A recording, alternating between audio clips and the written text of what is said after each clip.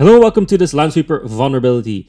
HP recently released a new security advisory covering 2 new vulnerabilities in over 200 of their models. The vulnerability needs to be resolved by updating your BIOS on the affected models. And the issue lies again in the system management mode, which has seen a lot of activity recently. Both Dell and Lenovo recently had issues in the system management mode, which also required BIOS updates to fix the problem.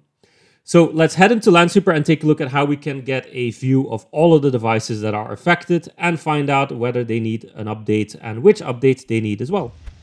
So here we are within Lansweeper and we're in the specially created HP BIOS vulnerability report that gives you an overview of all of the affected HP models as well as the fixed version. So you can see here that we have the basic details of the devices like the name, the username, domain, IP address, but also obviously important is that that they are HP devices, and we see the model name as well.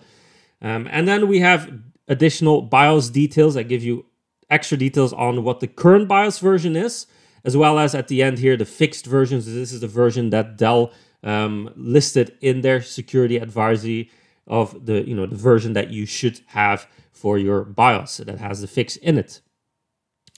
Now, obviously, similar to all of the Lansweeper reports, these are hyperlinked. So if you want to take a look at more details of the device, you can simply click on it and you get the full overview of what is the summary of this device, and we can go into the details specifically of all the hardware details.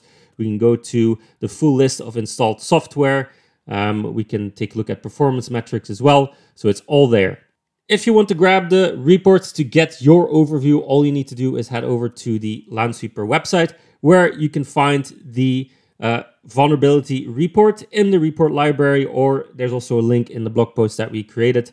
You can simply copy this report, add it to your Lansweeper installation. If you do not happen to have Lansweeper yet, you can try it for free. We have a free trial that you can try out and get this report in there and see if you're vulnerable and if you have vulnerable devices and which version you need to update to get it all fixed. With that, thank you for watching.